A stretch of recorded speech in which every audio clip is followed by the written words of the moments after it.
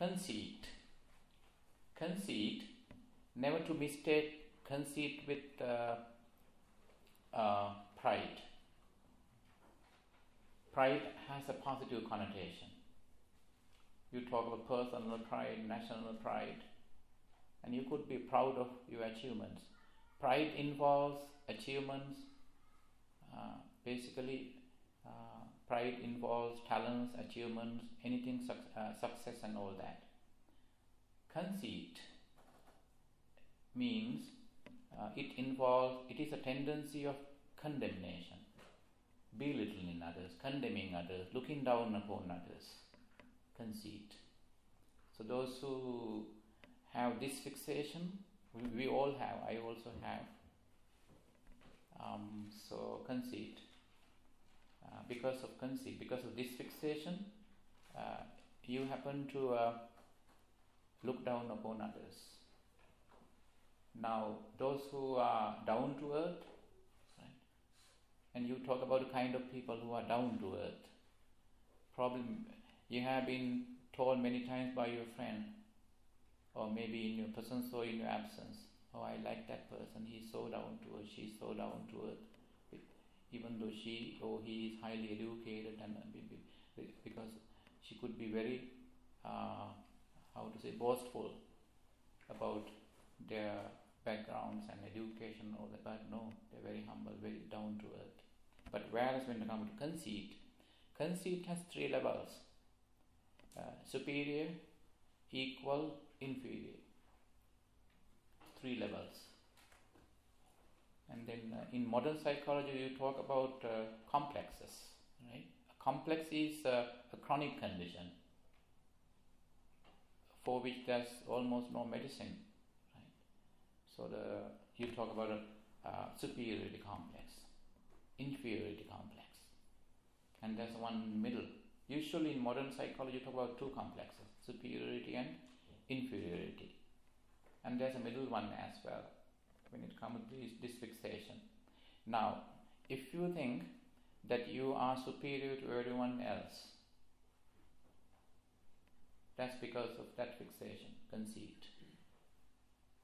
Because whereas you can honestly talk about your achievements, your talents, at that point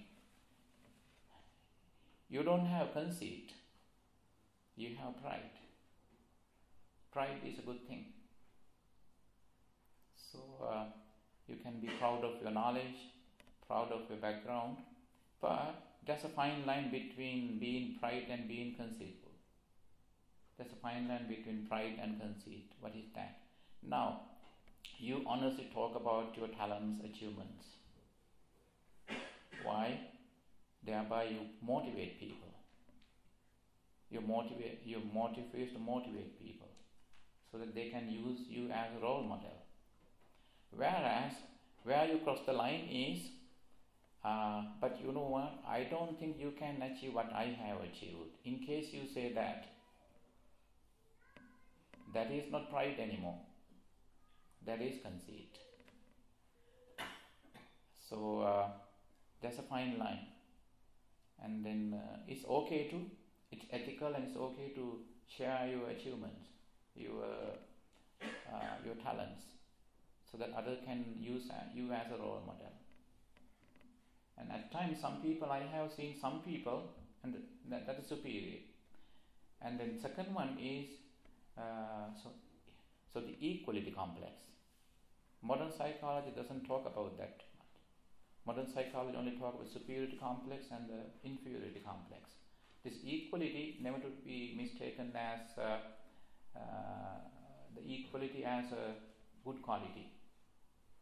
It's a divine principle, according. So you try, you for sure in every aspect, whatever aspect that you choose to compare yourself with the other party, you are lower.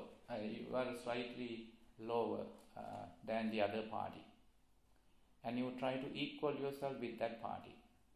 For example, let's say you bought a car that was made in let's say 2017, and this is 2019.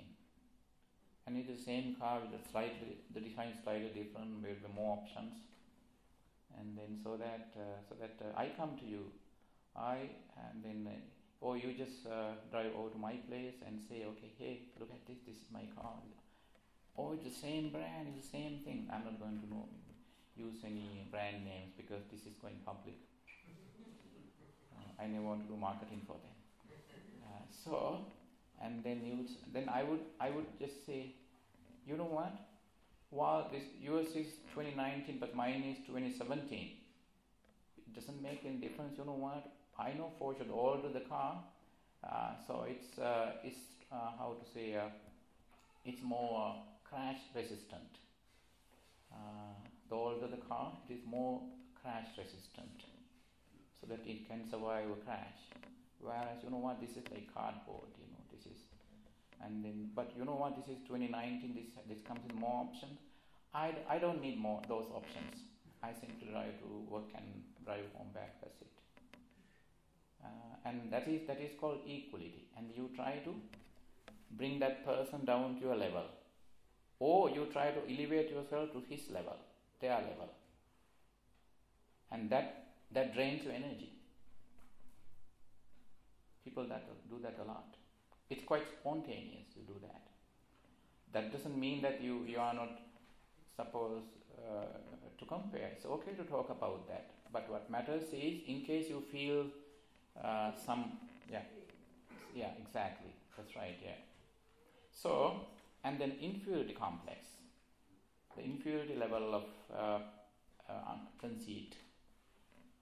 And that one of superiority, equality and inferiority, which one is more harmful? Superiority, being superior, being inferior, feeling inferior, feeling superior. Exactly, feeling inferior. Why is that? When you feel superior and you live, there's a greater distance between you and the other parties, other people that you compare. Whereas, when you feel inferior, and so that you feel marginalized, and so that you always talk about others too much because of inferiority, because you struggle more. When I explained this to a young man in America this time, he said, yeah, the superior people have no game. And I like that term, his phrase. Whereas it consumes, it drains much less energy. I mean, when you feel superior to someone. Whereas when you feel inferior to someone, it drains most energy. Because you need to struggle to prove that you are no different. And so that inferiority complex is more harmful. So, and let's say you are invited to a party, and then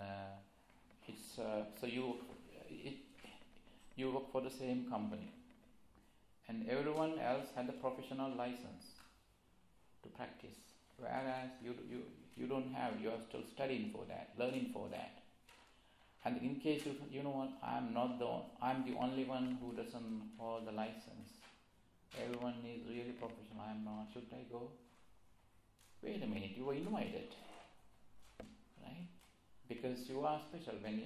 When you attend the party, actually you remain special. Don't feel inferior. You are special.